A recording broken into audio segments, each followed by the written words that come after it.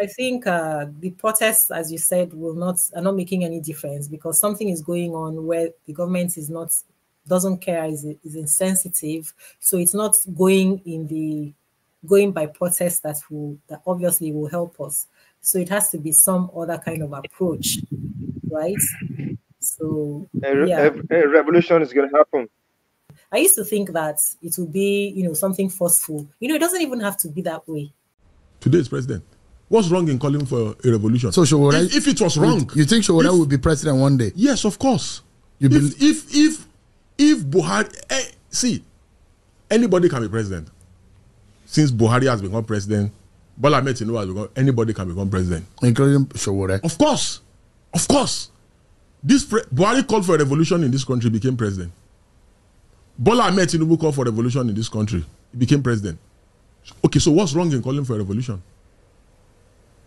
Whether it is revolution of ideas, Bola Ahmed Tinubu, anybody can become president, including Showore. Of course. Buhari called for a revolution in this country, became president. Bola Ahmed Tinubu called for a revolution in this country, became president. Okay, so what's wrong in calling for a revolution? Whether it is revolution of ideas, whether it's revolution at the ballot box. If it was wrong, if revolution was wrong, as they want people to believe, why did Buhari call for revolution? Why did Bola Ahmed Tinubu call for revolution?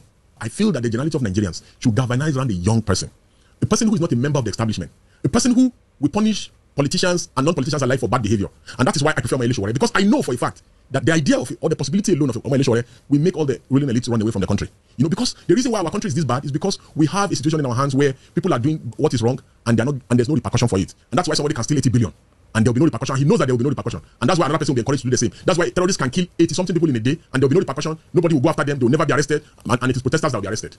In 2027, you think a merger or a coalition of political parties will do the thing? Is that what you think? Well, I think this president, that's General Bola Ahmed Tinubu. Why are you calling him a general? Yes, because he's behaving like one. He's behaving like one. The Bible says, by their fruit you shall know them. This particular president is behaving like a military general, because only a military general will arrest 2,400 protesters, detain over 100 and something people in Kuje prison, detain over 800 people in Kano prison, detain people who are protesting in Katsina prison, Kaduna prison, all over the country. The military didn't do it. So he deserves his accolades. You're not worried about talking about the Nigerian president the way you're talking? Will this be the first time I'll be arrested? Will it likely be the last? Will it be breaking news even if I'm arrested? Still news. And after all, if I'm arrested, I'll have opportunity to sleep and relax. Because I barely relax or sleep properly these days. So there's nothing new. The man deserves his flowers. He's a general. You should commend him for his tyrannical moves. So you give honor to whom honor is due. Honor is due to President Bola Ahmed Tinubu, the general, for the tyrannical moves that he has been making. There are all sorts of different ways that... revolution is going to happen, and it's not going to be peaceful. That is it. There are no two ways about it. It's not, not necessarily, I don't think anything. That's what's going to happen. I don't think. Look, Nigeria is so broken. Nigeria has been. Look, these politicians, they have mastered. Look, if nothing happened in the last election, I know of people that came from US, came back from China just to vote in the Nigerian election. Yeah. And then one man decided Yakubu is still walking around in Nigeria as a painter. Nothing happened to him. Who? Yakubu, the INEC chairman. All right. You made some laws. You traveled. You brought. Money was voted. I think. It's not just that he's still walking around. He's still in that position, isn't it? Billions of naira. And we've forgotten about him. That guy, this guy traveled all over the place on the internet, sanitizing the people on what needs to be done in the election.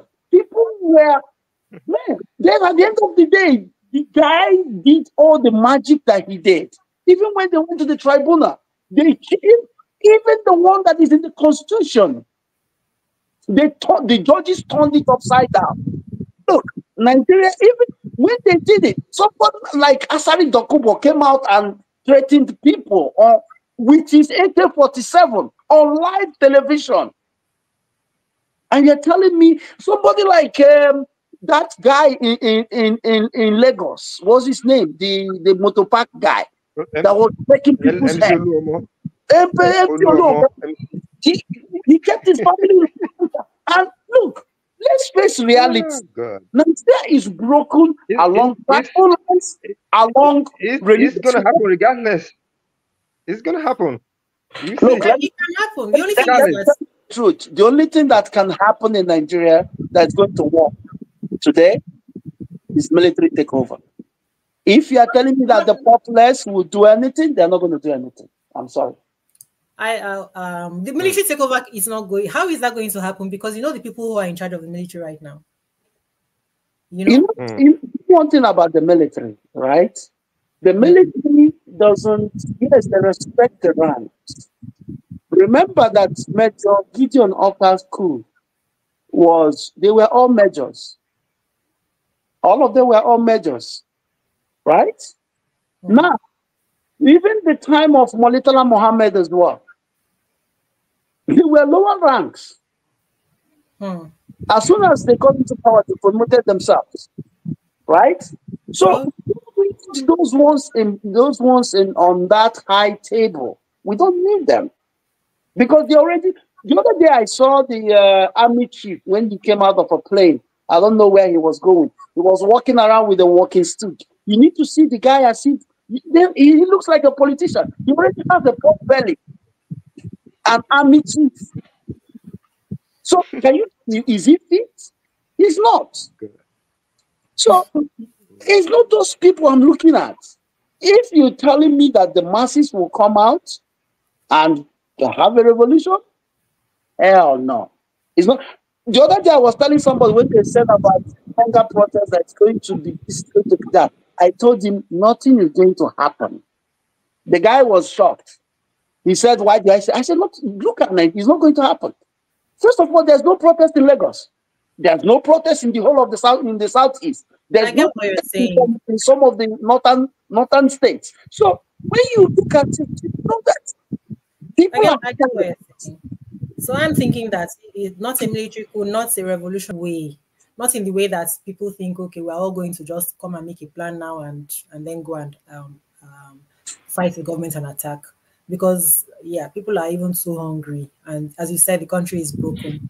So, but when it's going to happen, it's not going to happen in the way that we're thinking. But people will not continue to, unless they say to themselves, yeah, I'm ready to just drop dead and die any day. I'll be waiting for that death. You know, that's the only way they will keep quiet and allow this to continue. Thank you, guys. Thank you very much for the conversation. Yeah. Thank you. Right. Bye, everyone. Yeah. Give us your comments in the comment section. I hope you enjoyed this conversation and I hope that it has brought some things to your mind. The different areas that we touched, religion, Abike Dabiri, the reaction of governments when threats are made against the Igbos and the lack of reaction, and also the religion and the gods of men walking around Nigeria and the effects on the populace. Give us your comments here and let's all come together to rub minds on what's happening in our country. Thank you for being with us. If you're new here, remember to like, subscribe, and share our video if this conversation made any difference in your thoughts. Remember, we're here for conscious empowerment. Thank you for being with us again, and bye-bye.